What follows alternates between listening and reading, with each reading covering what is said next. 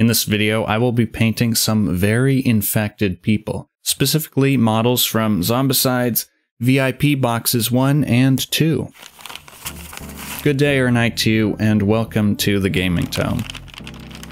My search for zombies suitable for tabletop role-playing games and miniature wargaming brought me to the Zombicide series of board games. The Zombicide games are a great way to get a whole bunch of unpainted zombie miniatures. I have already painted a couple of those board games, so leave a comment down below if you'd like to see a video on that. Over the years, Zombicide has come out with a bunch of mini expansions for their games, like these, the Boxes of Zombies.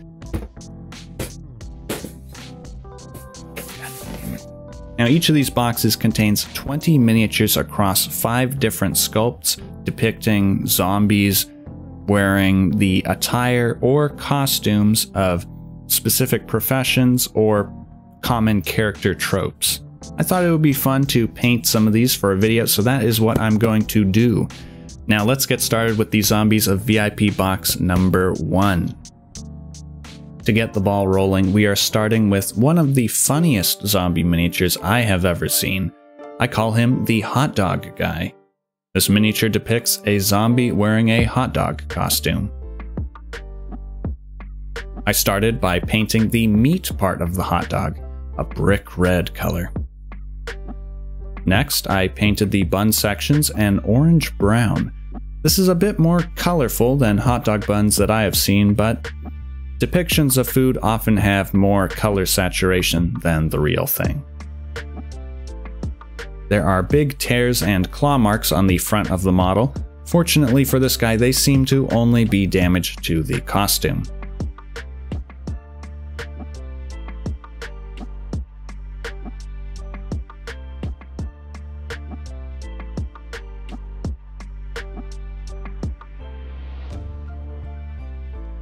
One of the elbows looks like it has a wound, so I applied a dot of reddish brown. Next comes some blood effects. These are zombies after all. I dipped one of my fraying brushes into red paint and wiped it mostly dry before stippling and dabbing the color all over the front of the model. You know, I don't think that's ketchup on that hot dog. I also got some red paint on the zombie's arm and one of his hands. I carefully painted the teeth and eyes white and gave the model a coat of black and brown wash. This miniature is done. I forgot to put mustard on this one, but made up for it when painting the rest of the box. I guess you could also paint relish on these costumes. This outfit is just bait for the zombie horde.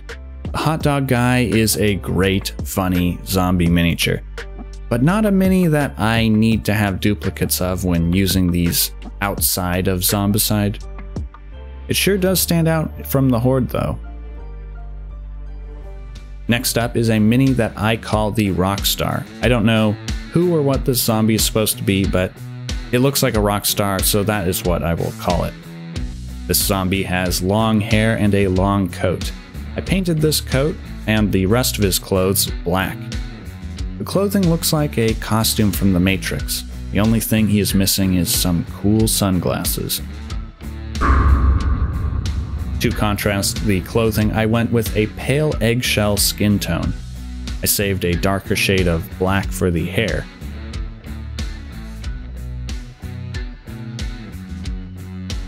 The belt gets a thin line of brown and dots of silver paint over the buckle and the studs on his boots. I applied a little bit of red paint as blood effects to the mouth and a spot on the shirt. That is it. This is a simple paint job. This is a nice mini. Unlike the previous one, I don't foresee this one standing out much in the horde. I would like to use it to represent a leader among the zombies.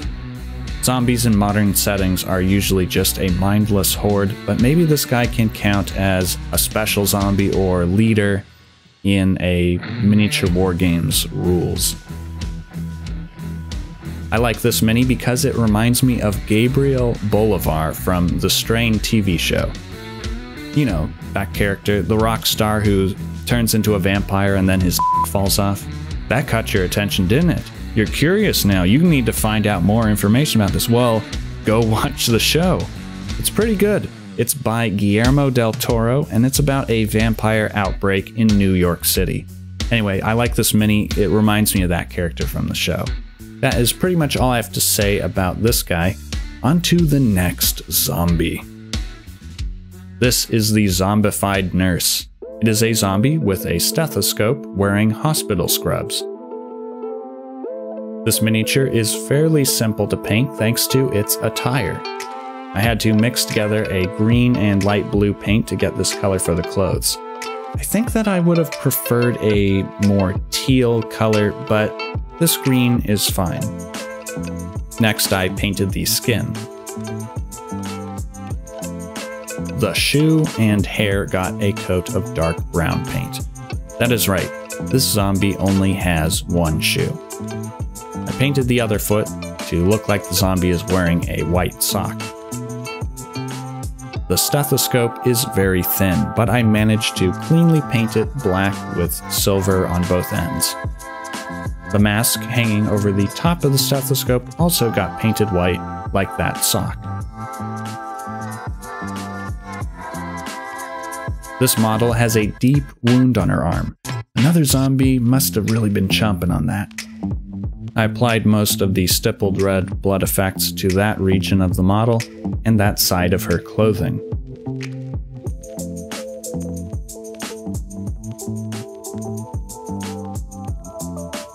The zombie nurse is a good model to have. It has an outfit that stands out, but not because it is weird or outlandish. I feel like every zombie movie has at least one zombified hospital patient or medical worker, so this will be a welcome addition to many tabletop hordes. I am particularly proud of how well I painted the stethoscope cord. The missing shoe is also a nice touch. I would imagine a lot of shoes get lost during a zombie apocalypse. I'm surprised that I have not seen a zombie miniature until now with a missing shoe. This is a nice mini, and up next we have another good one. Here we have the Butcher Zombie. This mini depicts a zombified butcher. That's it. Pretty simple. I gave the shirt a mint green color. The apron will be white as I don't want an intense contrast between that and the shirt. That being said, I would like the pants to be a bit darker. I went with a drab brown. The apron and hat get a coat of white paint. I painted the shoes an orange brown and the skin a light gray. I like the detail on this miniature's face. The wrinkles under his chin and the way his eyes kind of bulge give him a scary visage. The inside of the right arm has a wound. It is probably the bite that turned him into a zombie. This spot gets a touch of red-brown paint. That white apron is just asking for some blood effects. I kept the blood effects localized to his arm and that side of the apron. Oh, and also around his shoes. Don't worry, the other butcher zombies got their fair share of red paint. A black-brown wash completes the model. The butcher zombie is my favorite from the first set. I like the outfit, I like the pose, and I think he has the best facial features from these first 5 minis. Primarily, this is the outfit of a butcher, but it has some room for interpretation. The apron and hat say he probably works in food preparation. Maybe he was actually frying donuts, or baking bread, or serving tacos. I don't know, but now that he is a zombie, I think the only food he's going to be cooking is going to be a brain sandwich.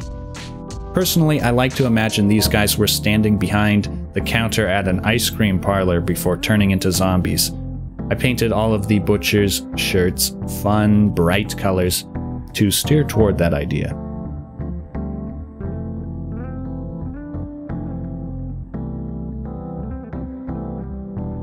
Last up from the first box of very infected people is the zombie-pimp. The miniature depicts a zombie wearing the extravagant and flamboyant attire often associated with the pimps in film and television.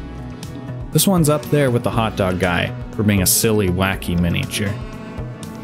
Taking inspiration from the box art, I painted the pants and vest purple, and then added some white paint to the undershirt to make it lavender. There is some nice layering to this outfit. The big coat gets a layer of white paint.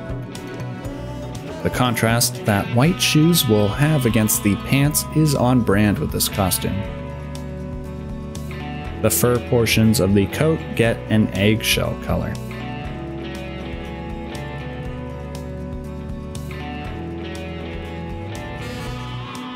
Now it is time for the little details. The belt, buttons, and hair got painted black. The jewelry around this guy's neck, as well as the belt buckle, were painted a fancy gold. I focused the blood effects around a spot on the model's lower right leg where there appears to be a broken bone. This outfit is so wild that only mild blood effects are sufficient. It just doesn't feel right to splatter red paint over that fancy white coat.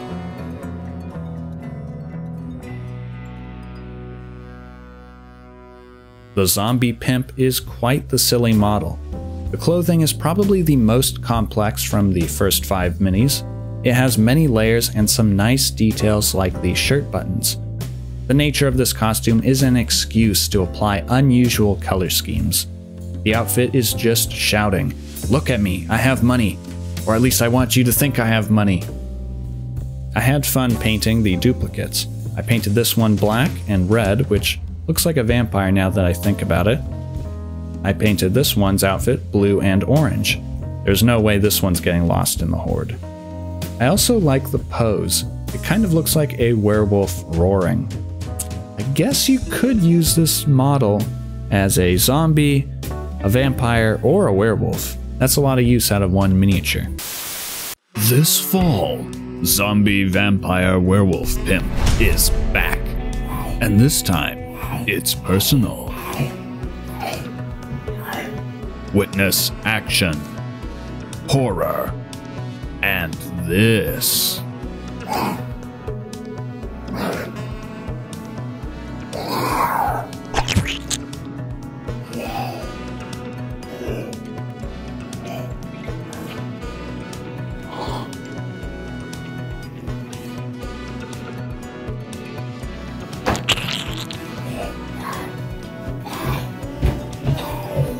Zombie-Vampire-Werewolf-Pimp. Rated G for good God, what have we done?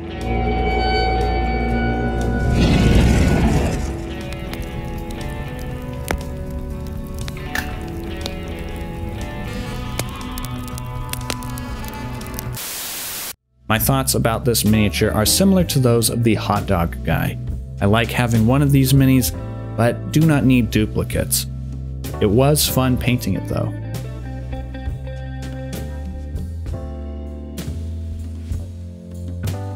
Well, that completes the VIP zombies from box 1.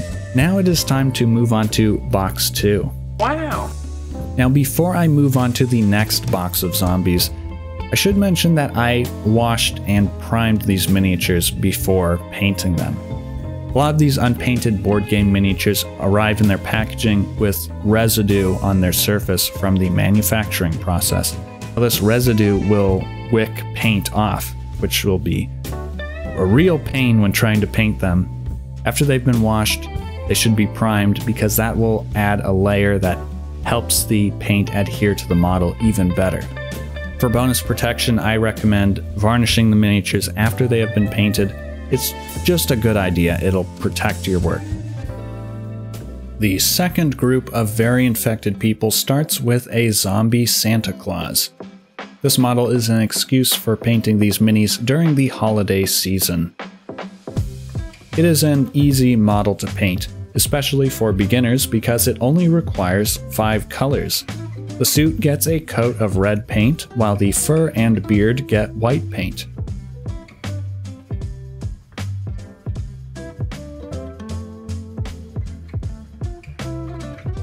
This belt is nice and thick. It is a comfortable size to paint as opposed to the usual thin lines.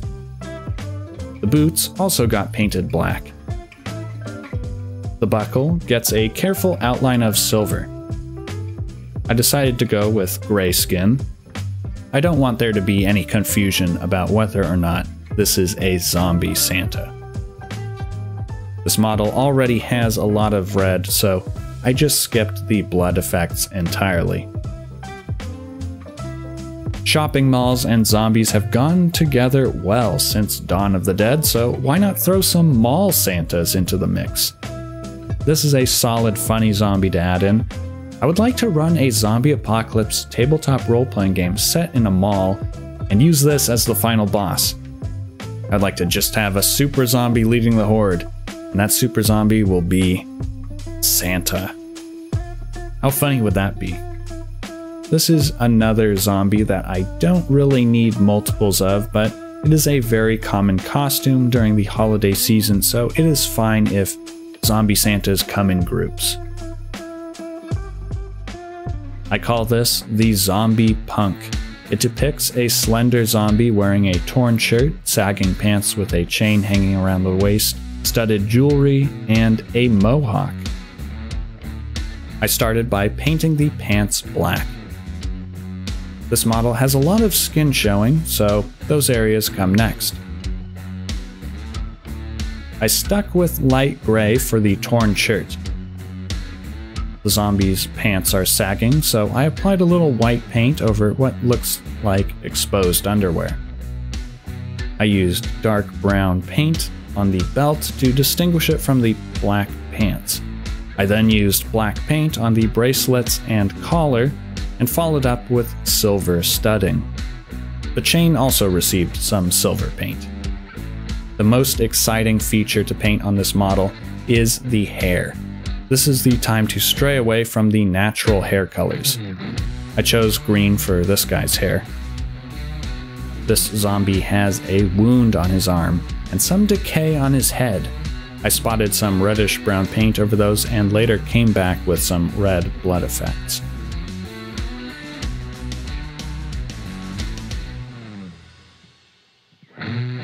I would not mind having multiple punk zombies in the horde.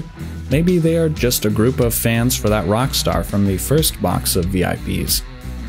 My favorite detail of these models is the hair. I painted the hair a different color for each of the other punk zombies, and I like the results.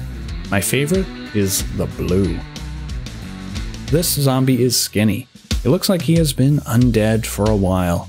Maybe he was trapped in an underground concert space or left wandering a stadium for much of the apocalypse.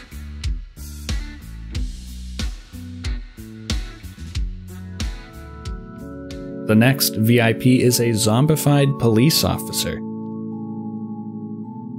I started by painting the pants black and the shirt blue. The hat also got painted these colors. I chose drab green for this one's skin.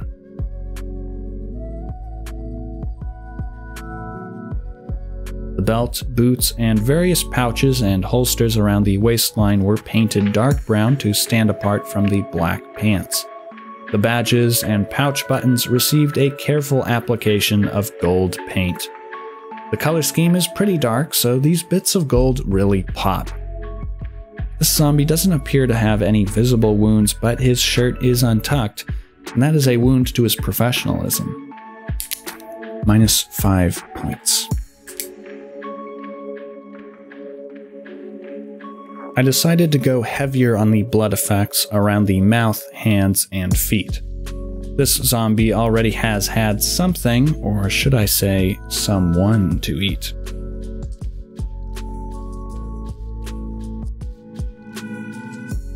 This is another good common zombie miniature to have on the tabletop.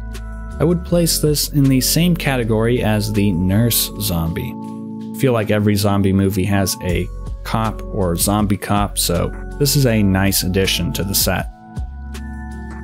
The pose is classic. It is a standard zombie shuffle. The eyes came out great on this model. They are tiny dead pinpoints, lazily searching for the next human to shuffle toward. Next is the zombie sailor.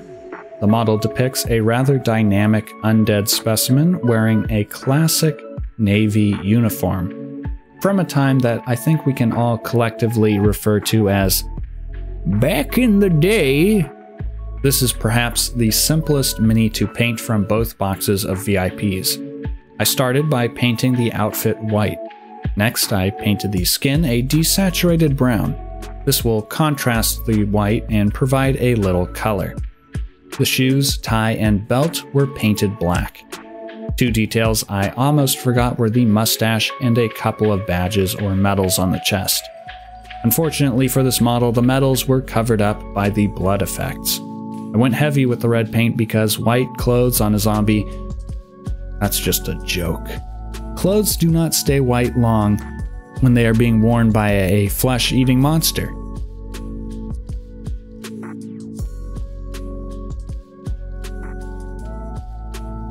The sailor zombie is a fun mini, but again, not one that I need duplicates of.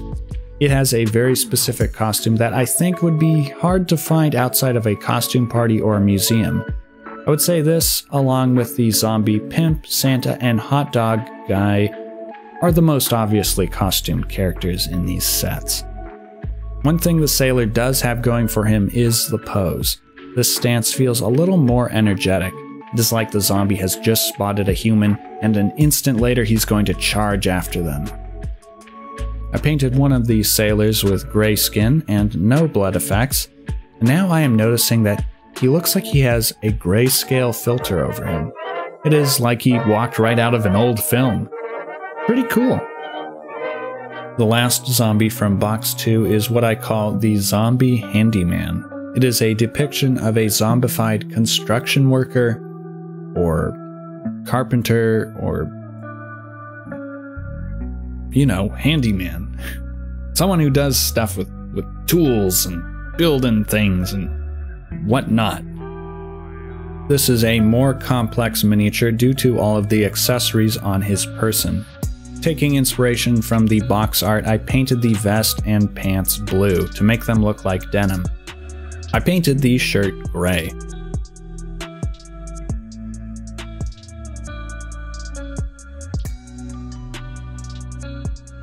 The hard hat is an opportunity to break out the bright yellow paint. There are a lot of leather details on this model, so I used 2 shades of brown. The gloves, shoes, and belt were painted a warm orange-red brown, and the utility belt was painted drab brown. I used some metallic paint on the buckle and what I assume to be a tool sticking out of a pouch. I am seeing a pattern to the wounds on these zombies. It seems like the arms are prime targets for zombie bites. Note to self. Add metal bracers to survival kit. There we go. I speckled the front of the zombie with blood effects because the pose looks like this guy just made a big swipe with that gloved claw.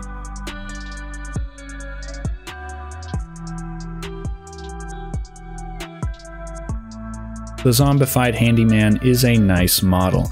This is another one of the more common outfits, but this one has more accessories than a lot of the other V.I.Ps. It has a dynamic pose and cool details. Maybe this zombie gets critical hit resistance thanks to that hard hat, and maybe he gets a boost of strength as well thanks to his former occupation. In his previous life, this guy built and fixed things, but now, as a zombie, he spends his time tearing down boarded up windows and doors that hide tasty humans. Overall, these are some nice zombie miniatures, and thanks to their unique outfits, they are much more interesting to paint than a lot of the other zombies I've worked on in the past. I really like these mini expansion sets. They feel like a product that is designed for us miniature gamers that are more interested in the models than the game Zombicide. However, I will say that I wish these 2 sets of V.I.Ps were combined, and it was actually just one set where you got all 10 sculpts, but only 1 or 2 of each. I don't need 4 zombies wearing hot dog suits, but if they were wearing corn dog outfits.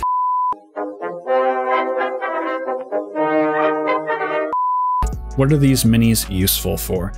I think Zombicide minis make great zombie proxies for miniature wargaming and tabletop role-playing games. Due to the unusual attire, these miniatures might not be as great for a normal zombie horde, but they still have their uses. In the game, they can be special zombies with bonuses and maybe special abilities. Sir Fix-a-Lot here could have critical hit resistance because of his hard hat. Maybe the Butcher has bonus attack damage because he died with his hand clenched around a meat cleaver. In a role-playing game, why not make the VIPs walking loot boxes? Maybe these special zombies carry valuable items, and the survivors have to decide whether or not it's worth their time and resources to go after them. They could also be the objectives of a scenario. Maybe the survivors need to get a key to a security office, and the only way they can do that is by finding and eliminating the zombie police officer. On the wargaming front, these could stand in as the so-called heroes or leaders of an infected army list. Some squad-based games only use the squad leaders model for measuring range and movement, so if you have a horde of zombies as a squad, why not use the VIPs as the squad leaders? They will certainly stand out from their respective squads. These are not your average zombies, but they certainly have some value in tabletop gaming. So those are the VIP zombies from Zombicide Classic. Which of these very infected people is your favorite? Leave a comment down below. My favorites are the Butcher and Zombie Santa. If these look like something you want to pick up and paint for yourself, then go for it. There is a new edition of Zombicide out now, and these were released actually for the previous edition, so I don't know how much longer these will be around for. I do hope Cool Mini or Not keeps going with these mini expansion boxes. They are an easy way for us tabletop miniature gamers to add an undead crowd to our collections. If you enjoyed the video, leave a like. If you did not, then tell me why. If you want to see more content, then sit on Santa's lap and tell him you want a subscribe button click for Christmas. And then get up and run, because that's not Santa, it's Zombie Santa! Get out of there, kid! Go! Thank you for watching, and until next time, keep making and keep playing. Have a good one.